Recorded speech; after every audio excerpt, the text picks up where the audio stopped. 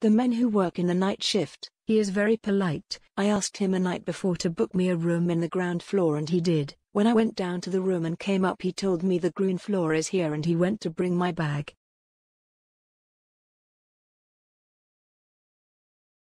The greeting from the lady on the desk was not good at all. She was extremely unhelpful and made us feel like we were bothering her. However, the girl on the nighttime shift was much better. Daytime shocking. The rooms were clean, but a room with a window wasn't / any such thing. Good location. Very comfortable bed. Excellent value for money. You can / expect 5-star luxury for a room. A stone / is throw from Paddington Station, which costs less than £35 per night.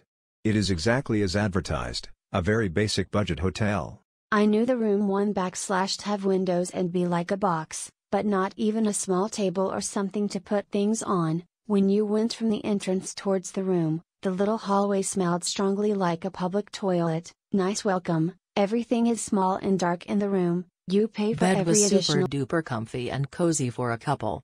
24 hours access with a key card, felt secure and safe. Convenient location near Paddington Station if you are traveling out on the National Rail services. We took the downstairs rooms. The room doesn't / exist, there is just the space for the bed in the bathroom. For your luggage and change clothes, the space is 50 centimeters by 100 centimeters. The room is just for one person and for just 1 to 2 days and with small luggage.